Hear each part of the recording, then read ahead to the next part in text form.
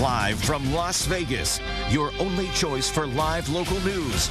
Right now, with Emmy Award winner John Huck, Olivia Fierro, and weather 24/7 with Chief Meteorologist Ted Pretty. This is Fox 5 News at 5:30, local Las Vegas. 27 local high schools expecting a delivery before Turkey Day. Project 150 donating more than 1,000 family dinners to high schools around Las Vegas. Each meal box feeds a family of 4 for Thanksgiving Day. The nonprofit supports local high school students who are homeless or disadvantaged with food, clothes, and school supplies.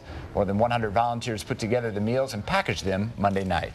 Growing up here in Las Vegas, we've got great memories, and to be able to give back and to give back to my alma mater, Clark High School, is even a better feeling.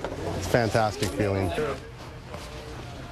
Project 150 fed more than 4,000 people for Thanksgiving last year, and they'll be preparing meal boxes for families on Christmas and package them up on December 17th.